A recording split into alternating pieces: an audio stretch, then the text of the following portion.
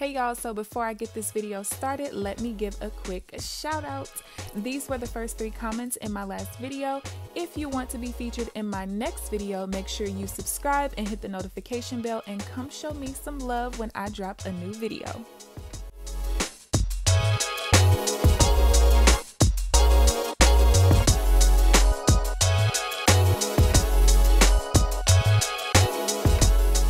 What's up, you guys? It's KeAmber Vaughn, aka CoachKe, coming back to you with another video. If you are new to my channel, welcome, and if you're not new, welcome back. Be sure to hit the subscribe button and also tap the bell so that you are notified of every new video that I post. So as you guys can tell by the title of this video, it's time to finally do my March budget. For those of you all who are new to my channel, I like to start my budgets with the very first paycheck of the month, which for me will be March 11th, and then I like to end it the day before the first paycheck of the following month, which would be April 8th. So this budget will be ending on April 7th. I am a part-time psych nurse and I get paid every other Wednesday, so we have our paydays in there. This is the payday from YouTube. I am not a very decorative planner. I just like to have the bare minimum pretty much. I tried a little bit of decorative planning last year and oh my gosh, it drove me crazy because I just hated the way half the stickers looked. So as far as bills for this month, I do have a yearly expense here for Amazon Prime. I was on someone else's Amazon Prime most of last year and I decided to get my own account, and the end of my 30-day free trial is here. So this is the day that it's going to be due for $119. I have car insurance due on the 21st for $129.66. I have a travel club membership for $30 due on the 24th, a $20 stock club membership due on the 29th, and then on the 1st of April we have my health insurance for $165.22, dental insurance for $954, and then rent is due of $300. That's something that's brand new, and I actually don't know if I'm gonna have to start paying that here or in May, but I'd rather just start putting in my budget now to be, I'd rather be safe than sorry, y'all. Things are just kind of shifting all over the place. They're shifting fast, and I'd rather just account for it than not account for it, and then it messes my budget all up. So I have already done my due diligence by writing everything in on this page here. I'm going to zoom you guys in. Okay, so if you are new to my channel, I use my own budgeting method called the income allocation method. I came up with this myself. This is how I was able to get out of debt. I eliminated over $26,000 in debt while saving $17,000 at the same time, and I did it in 18 months. The reason why I use my own method is because I didn't like a whole lot of other ones out there, mainly because I like to save at the same time as paying off debt. But also the biggest difference is that I do not start to allocate money to keep in my checking account for variable expenses like gas, groceries, things like that. And I don't allocate money for savings and extra debt payments if I was still in debt until I have earned enough money to pay for my fixed expenses. I still pay my fixed expenses, my bills, as they come during the month. I don't pay them early or anything, but I just feel like it's not safe to start doing all of this extra stuff until you've earned enough money to cover your fixed expenses, because at the end of the day, we can usually scrounge up $50 or something like that for a week's worth of food, but then when it comes to bills, we're just like, oh, I could just let that go. I don't know why that's the mentality. $50 is $50, but that's just how we are as people. I've never really been that way, but it is what it is. Okay, so what I like to do, and this is a planner I created myself because no other planners out there really worked for my method just because of the math that's kind of involved. But if you are interested in the planner, I will link that down in the description box. So the first thing I need to do is figure out how much my fixed expenses are total. So let's go ahead and do that math. We have $300, $954, $165.22. $129.66. We got $50 between those two, and then $119. So that's going to give me a total fixed expense amount of $773.42.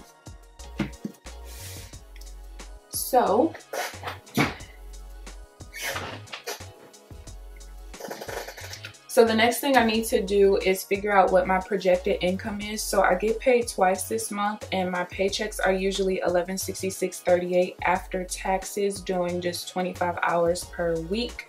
I'm taxed quite a bit, I'm not even gonna lie to you, but whatever. It's because I don't have dependents and stuff like that. So I get paid twice. So we're going to multiply by 2. And then my YouTube paycheck for this month should be $210.77 after I subtract the amount that I want to subtract to put away for taxes. So when I am figuring out my projected income, I would just like to take the taxes out of that YouTube portion, just because, you know, at your regular job, you see your net income after they take away taxes. For YouTube, we don't get taxes taken out. So I rather just take it out myself and then not account for that amount when I'm doing my calculations. So after I figure out my projected income, I'm going to subtract what my fixed expense amount is, which we already calculated was $773.42.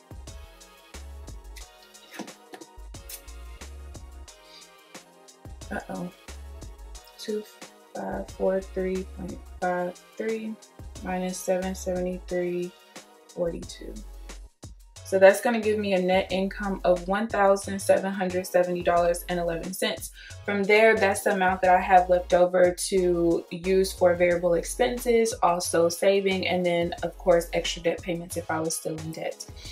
So at this point, what I want to do is I want to figure out what percentage of this do I need in order to cover my variable expense amount, my gas, my groceries, personal items, eating out at restaurants, because I do give myself a budget for that. And before I could do that, of course, I need to first total up that amount. So I have $300 for groceries, $100 for personal household, $125 for restaurants, and I did everything based off of 4 weeks. $80 for gas, because I typically only have to fill up, really not even twice, because my budget ends tomorrow and I still have a half a tank, but I am going to try to just fill up the rest before I go to work tonight, just so I'm starting a new budget with a new fresh tank. So $125 for shopping, $150 for miscellaneous. That's stuff like buying stuff for my niece and nephew, birthdays, just different things like that. $150 for supplements, because I know I have to get my hormone balancer. I probably will need another bottle of black seed oil and then another 60 days of my probiotic. For some reason, I can't find the 30-day supply anymore, so I've been having to get the 60-day supply every 60 days. And then we have business for $200. That's stuff for my mukbangs, for YouTube, any camera equipment, just different things like that. Because I do have a business income that goes to a business account that I don't even account for in my budget. I don't even touch that money. I just let it recycle itself. Okay, actually, let me go back a little bit. So in order for me to figure out what percentage of my net income that we determined up here has to account for this variable expense amount, I need to take the total amount, which was $1,230, and I'm going to divide that by what I have for my net income. That's going to give me 69%. I like to round up to the nearest 5%. When I was still in debt, I did the nearest 10%, just to give myself the extra cushion for spending. So I'm going to do 70%. And for this box, I'm going to multiply the net income by the 70%, because it's not the exact number that we wrote down below because we had to round up. So that's just giving myself like $9 extra for overspending, which I typically do not even come close to overspending. So that's enough for me. So then I have 30% for my savings. So the only thing that I'm going to do here literally is just to take the net income minus what I wrote down for the box for checking. So that's going to give me about $531.04 to save. And then I'm going to also add in the $52.69 for taxes for YouTube. So let me go ahead and $52.69. And I'm actually going to write that into this little calculator that I put here. 583.73. All right. So that is my savings goal for the month. I did not fill out my savings jars and stuff like that because as of me recording this video, I have not reconciled my budget out for February yet. It's looking like I'll probably end up saving another $700. So before I can do that, I first have to like do all of this stuff for the February budget, which I haven't done yet. So, and I'm not going to until I get off work tomorrow morning.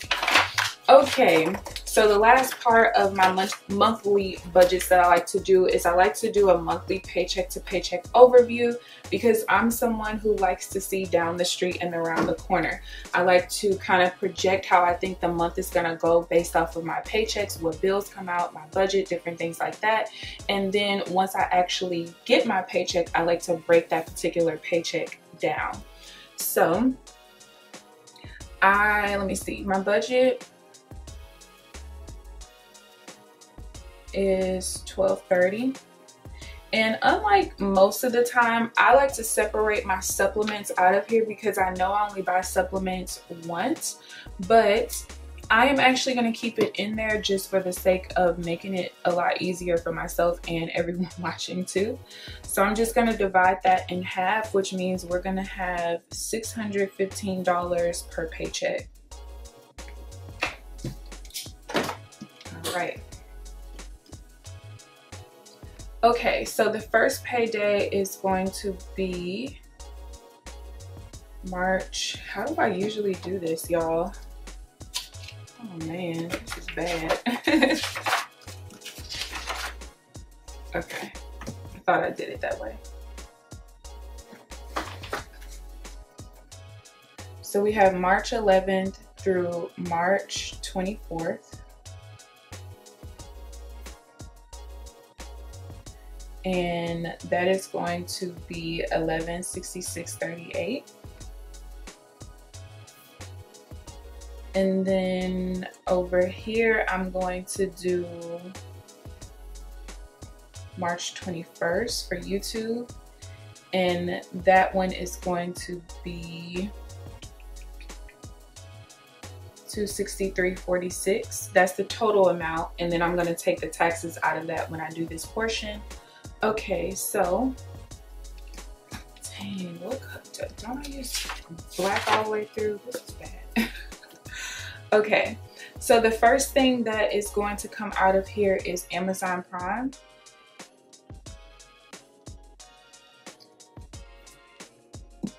And essentially all I'm really trying to do is figure out how much money I have left over after all of my bills with each paycheck, so I can see, like, you know, am I going to be more short this paycheck than the next paycheck? Am I more short the second paycheck than the first one? It also allows me to see how much money I should have left over so that I can figure out like what my savings is going to look like and stuff like that throughout the month. So we got car insurance. That's going to be $129.66. And then we have the travel club, and that's going to be $30. And then we have the budget, gas, groceries, all of that, and that's going to be $615.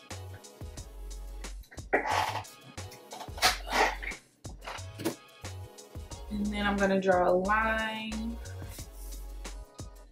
So here for the YouTube paycheck, we have taxes, and then it's going to be $52.69. That's that. I'm gonna skip like let's skip 2 lines. Actually, no, I'm gonna go 3. So then we have March 25th to April 7th. Again, $1166.38. I think this paycheck might be a little bit more because I think this was another time where I had to work an extra 15 minutes or something. But I like to just go based off of the number that I know with 25 hours. Okay, so Stock Club. And that is going to be $20. We have rent for $300.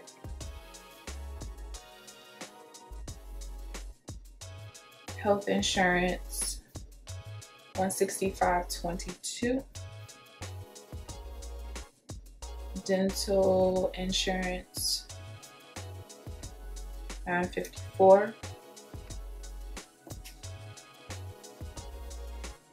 And then again, the budget of $615. So at this point, all I'm going to do is I'm going to start subtracting this away from the paychecks. So let's go ahead and do that really quick.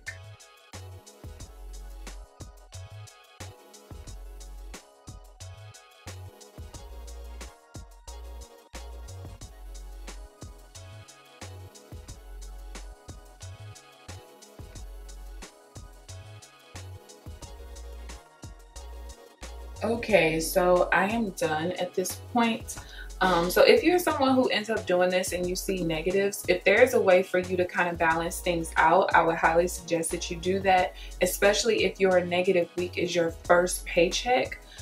Because you actually, if you were to be negative in one of your paychecks, you always want it to be the last paycheck of the month. One thing that could help some people is if you have a pretty high rent, is separating your rent one paycheck and the next paycheck. So once you get yourself to a certain point, like you should be able to say, all right, my rent is $300, or well, mine is, but let's say yours was $1,000. You could put $500 off into your savings with this paycheck, $500 off to this paycheck, and then you have your $1,000 to pay your rent. So that's one thing that you can do. I actually used to do that when I was living on my own and paying rent and stuff like that. Okay, so let's come down here and let's figure out how much we have left over for each paycheck. Paycheck 1, we have YouTube, and I'm actually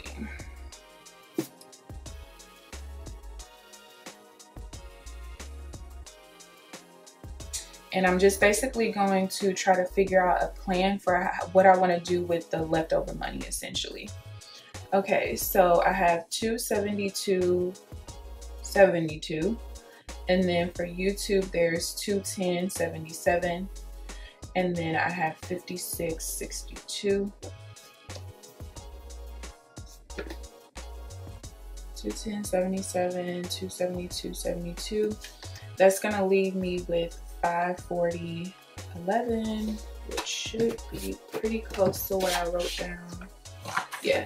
So the only reason why you don't see $540.11 right here is because remember we had to take into account that little extra cushion of $9.07 that I gave myself to round up to 70%. So because this is estimate and this is actual, you're gonna see it off by that little bit of amount that you gave yourself for that cushion. So what I want to do with this, because the stock market is crashing, this is like the best time to be investing, to be honest with you. So last month I think I did $275, and then at the end of this month I'm probably gonna put $500 in my investment account. So I'm gonna do $300. Actually,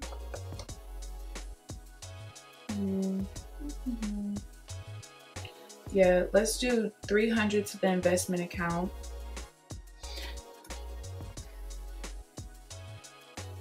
And then I want to do $120.05 to my miscellaneous / investment sinking fund.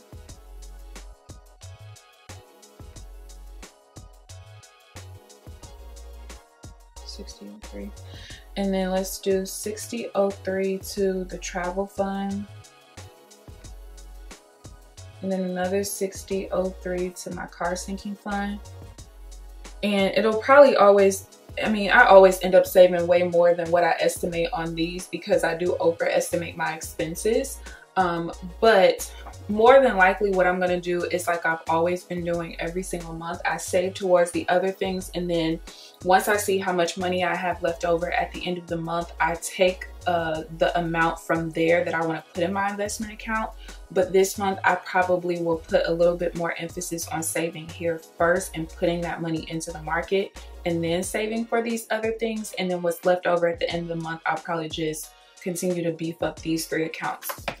Because even though I want to invest, I also want to still make sure that I'm saving for the future, because you don't want so much of your money in your investment accounts that something happens, you need money out of your savings, and it's just not readily available right then and there. So that's that. And I'll probably, like I said, put more money in my investment account. You just kind of never know. So that is the plan for this month. If you guys have any questions whatsoever, feel free to leave them down below. I hope you guys enjoyed the video. Please thumbs up this video. Subscribe if you haven't already. But other than that, I will see you guys in the next video. Bye, guys.